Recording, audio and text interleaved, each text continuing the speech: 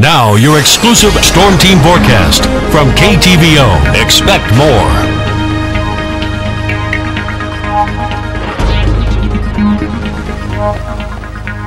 Hey, and a good Friday morning to you. Troy Mulling here. We are live from Kelly's Furniture this morning. Maybe you're crying about your busted bracket this morning, but you're not going to be crying about this weather that we've got for today. It's going to be a great one.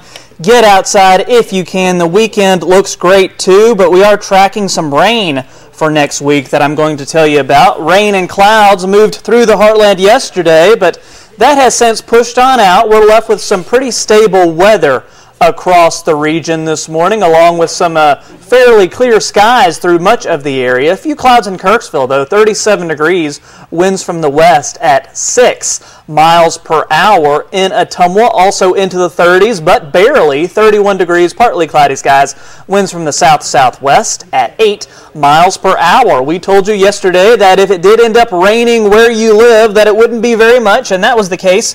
We added a very small amount to our totals for the month. We received just over 1/10 of an inch at the KTVO studios. Much of southeast Iowa got trace amounts or nothing at all. We're still about an inch short of where we should be for rainfall for this month. And no chances of adding to those totals today. Clear skies, and you can't get rain if you don't have the clouds, and we won't. We're hitting our average temperature by around noon.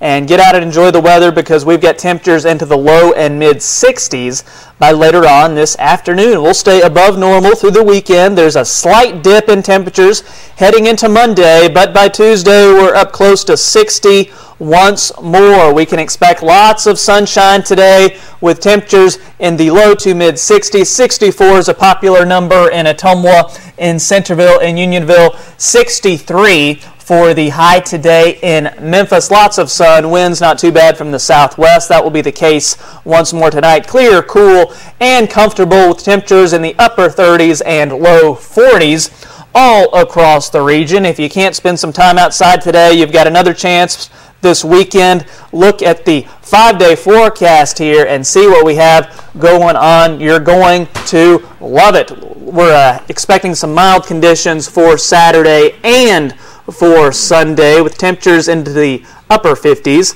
to end the weekend. We do have a chance for some rainfall late Sunday night leading into Monday with partly sunny skies. Temperatures a little bit below normal, near 50 degrees, then back close to 60 on Tuesday.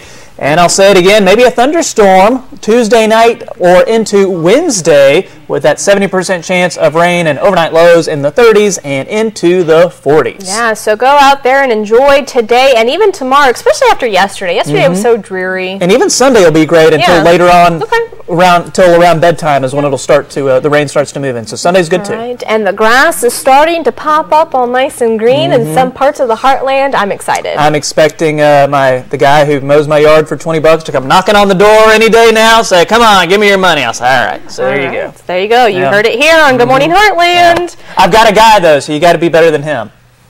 Well, how about if somebody wants to do it for $5? Well, they're hired. Sounds good. Yeah. All right, it's now time for some sports. Here's Fred.